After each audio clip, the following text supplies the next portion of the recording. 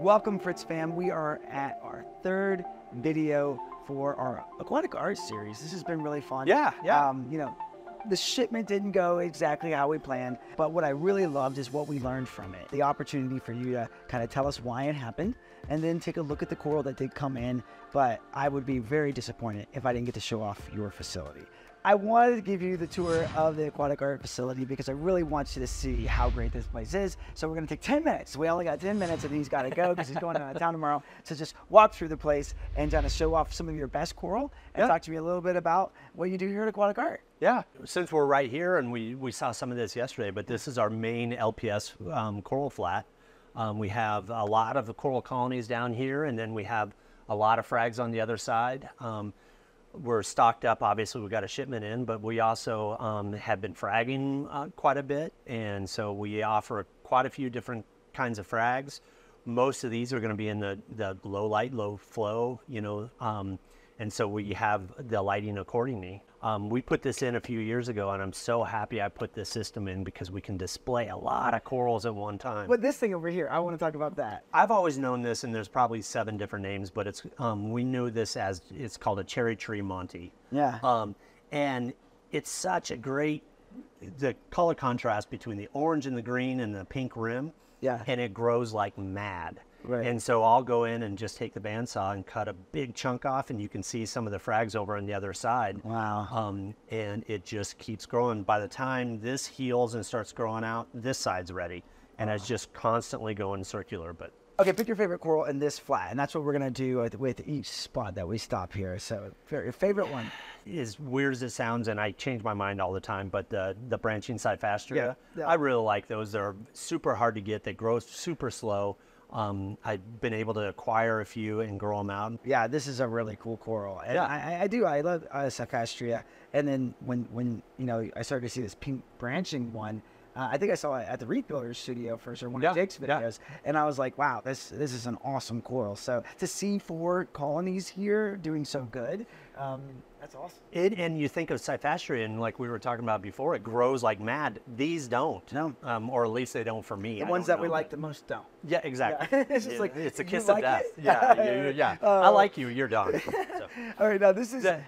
we've been here before, but we're back. You've changed everything in here. So actually, I had a huge Monopora, Jedi Mind Trick Monopora in here. And so about 7 months ago, we gutted the whole thing. I redid the plumbing, I took canopy off, we painted, and put a new sump in and everything. And so we're about 7 months in. Next time you're out, you'll see even more changes as we put more stuff into it. So, what's your favorite coral in here? You know, right now, actually this one. The Ghani? Yep, that Ghani. Yeah. That's the one that we videotaped on Reef Builders, and Jake and I cut that, and that's his candy floss. And so not only is it a really cool coral, I really like it, but it has some sentimental reasons to it as well. So that's why it beat out the Wilsoni. Yes. Because I like this one the most. It is that. The lights are kind of phasing down, so everything's closing up a little bit. But yeah, he's awesome. Yeah. And then the other one that I really like is this Acanthophylla that's over in the corner. Insane coloration. Chris Meckley at ACI sent that to me. And it actually has 3 mouths on it. And so that one's really one of my favorites as well. And Sean, do you see what's back there? Yeah, I know. Oh, what is that? That's an elegance coral. Look at you. He's asserting his dominance over me in front of you. You know. We have a bunch more frags over here. The lights are phasing down, so I apologize for that. But this is cool. I mean, showing the Fritz family, when you do come here, you have a $10 section, $20, a $30, and a $40 section. So we don't need to pick your favorite coral here. This is for people to start getting into the hobby and start putting stuff into their aquarium and to have some fun with some seedlings, right? Yes, absolutely. And it's low to medium light and low to medium flow. So all these corals are over here. So beginner corals, right? Yes. So, sorry, I want to turn the lights on. This one? Okay, yeah, go I'm for sorry, it. your edit. Cut time. I still need to take it. Don't take it away from my 10 minutes. Ah, there we go. Oh yeah, you got to show that. Yeah. This is probably your choice piece. There's some of that. just fun, funky stuff that we put in here and try and do some different things.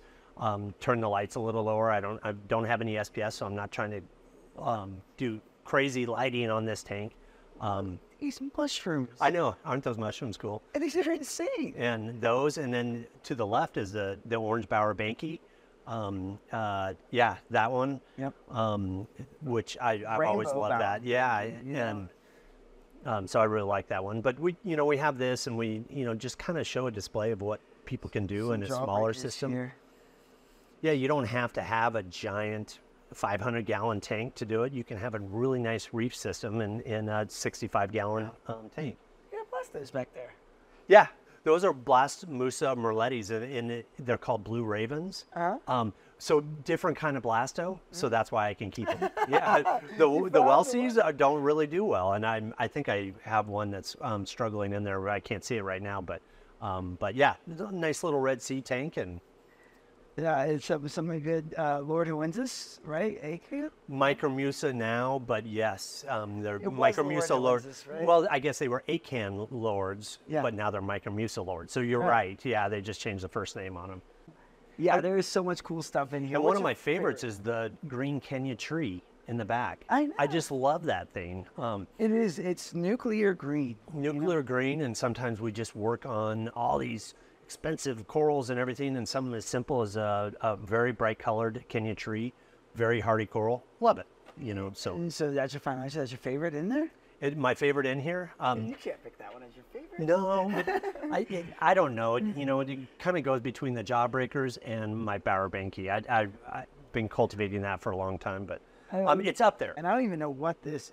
So that is an anemone, and I would butcher the name if I talked about it, but it looks like a magic carpet mushroom. I don't see that. Yeah.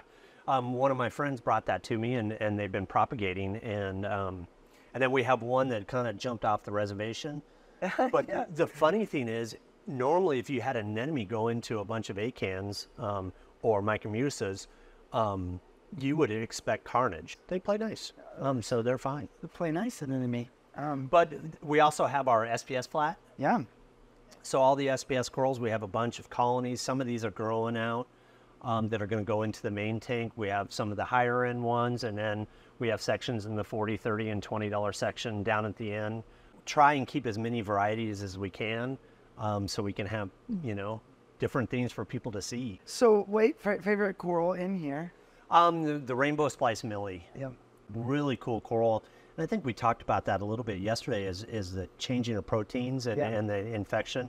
Obviously, we have the red part, but you can also have this coral be bright green, but as you see it now, it's a little bit more peachy. So I think that protein and kind of bleaches into that part. So it's fun to watch and see what it's going to do. And if I can get those red branches to start growing again, then I might have some available to sell or give to other friends to have them grow out. But that's probably my favorite one out of this tank right now. Well, I would definitely consider myself a friend of yours. Yes. As long as it's not an elegance coral. So, and then here we have a bunch of Euphilia. We have a bunch of torches. And then we also have, in one of our service accounts, we've been growing this Drasa clam for a long time. And so we brought him in because he was just taking up too much room.